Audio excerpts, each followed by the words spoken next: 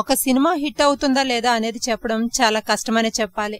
కథ ఎంత బాగున్నా కూడా ఒక్కసారి తెరపైకి వచ్చేసరికి అనుకున్నదంతా తారుమారవుతుంది. ఊహించిన అవుట్పుట్ ఒక్కోసారి బాగా రాకపోవచ్చు. కానీ ఏ దర్శక నిర్మాత కావాలని ఫ్లాప్ సినిమాను తెరకెక్కించరు అనేది వాస్తవం. అయితే ఒక కథను జడ్జ్ చేసేవారు ఒక్కోసారి సక్సెస్ అవుతుంటారు. సినిమా కూడా మంచి సక్సెస్ అవుతుంది. ముఖ్యంగా నాగార్జున ప్రస్తుతం ఈ విషయంలో హాట్ టాపిక్ అవుతున్నారు. ఆయన కెరీర్ కన్నా ఈ మధ్య తనయుల కెరీర్ గురించి చాలా ఆలోచిస్తున్న సంగతి తెలిసిందే. అయితే ఆయన జడ్జి చేసి ముందుండి నడిపించిన తన కుమారుల కథలు సక్సెస్ అయ్యాయని అనే భావనతో ఉన్నారు. అది నిజమే అనుకోండి. కాకపోతే ఫెయిల్ అయితే మాత్రం నాగ్ దర్శక నిర్మాతల పనితనంపై నెగిటివ్ గా ఆలోచిస్తున్నారనే టాక్ బాగా వినిపిస్తుంది.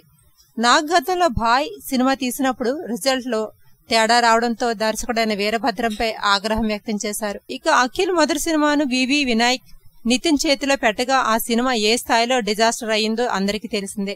ఆ సినిమాతో నితిన్ దాదాపు 20 కోట్లు పోగొట్టుకున్నాడు. కానీ నాగ్ వారి ప్రయత్నాన్ని మెచ్చుకోకుండా కేవలం తప్పు వారిదే అన్నట్లుగా హలో ఆడియో వేడుకలో చెప్పకనే చెప్పేశాడు.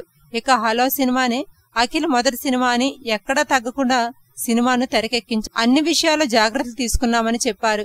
ఇక సినిమా ఎంతవరకు విజయం అందుకుంటుందో గాని పొరపాటున కొంచెం నెగిటివ్ టాక్ వచ్చిన విక్రమ్ కుమార్ పై నాగ్ ఎలాంటి కామెంట్స్ చేస్తారో. ఈ వీడియో గురించి మీరు ఏమైనా చెప్పాలనుకుంటే కామెంట్ లో పోస్ట్ చేయండి. మరిన్ని ఫిల్మ్ న్యూస్ అప్డేట్స్ గా మా ఛానల్ సబ్స్క్రైబ్ చేయండి.